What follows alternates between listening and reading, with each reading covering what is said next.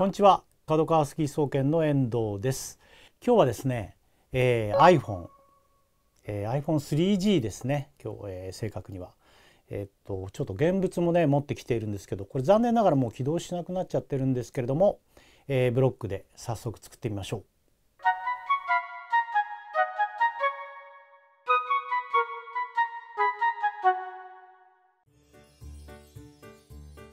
2007年1月にサンフランシスコで開かれたマックワールドエクスポというイベントで、iPhone って発表されたんですよね。スティーブ・ジョブズが電話を再発明したぞとか、5年先の電話だとか、ポケットにインターネットを入れたとか、なんとそれが本当になっちゃったというすごい商品です。この時を境に Apple コンピューターという会社名が、ただの Apple とそういうふうに社名も変えちゃったと。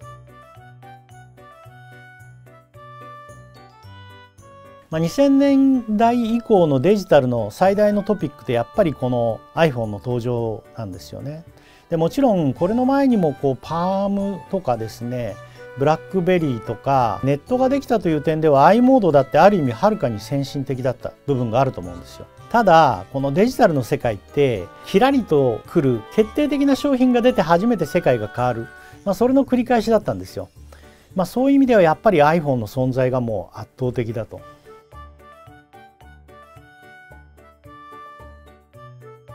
2007年のマックワールドエキスポ、僕はね残念ながら iPhone の発表の場には居合わせてなかったんですよね。その翌日に会場入りしたんですよね。同業者の日本のジャーナリストたちと会ったんだけど、盛り上がってはいるんだけれども、ちょっとみたいなところも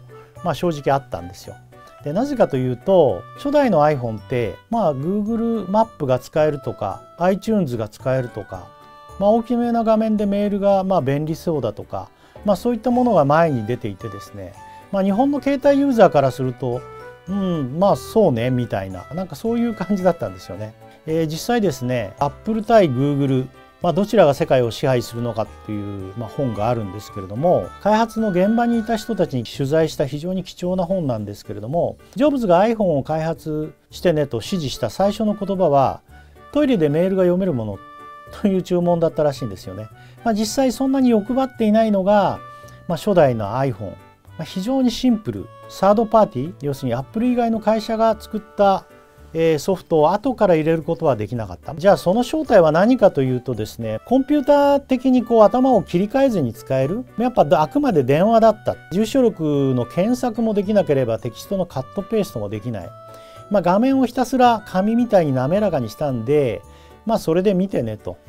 でボタンを押せばホーム画面、これ電話のフックボタンに相当すると思うんですけども、通話を終わる感覚で切り替えることができる。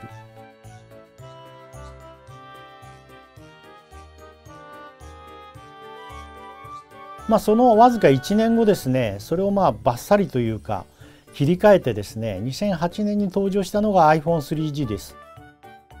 今の iPhone の原型と言っていいかもしれません。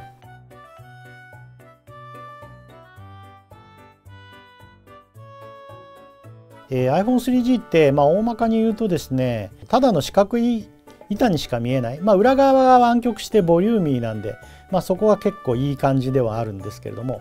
正直あんまり特徴がないんですよね。ということで、ロック画面に表示された地球の写真をモチーフにしたこの画面が出た状態でなんとか iPhone に見えないかなということで作ってみました。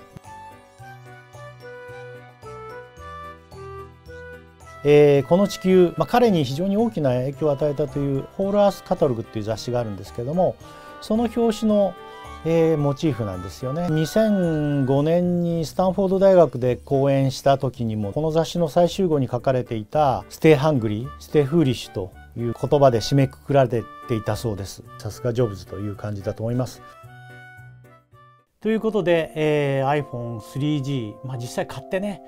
使い込んだ人ともかなり多いんじゃないかと思いますけれども、なんとか iPhone に見える感じかなというところまでは来たと思います。来週も作ります。よろしくお願いします。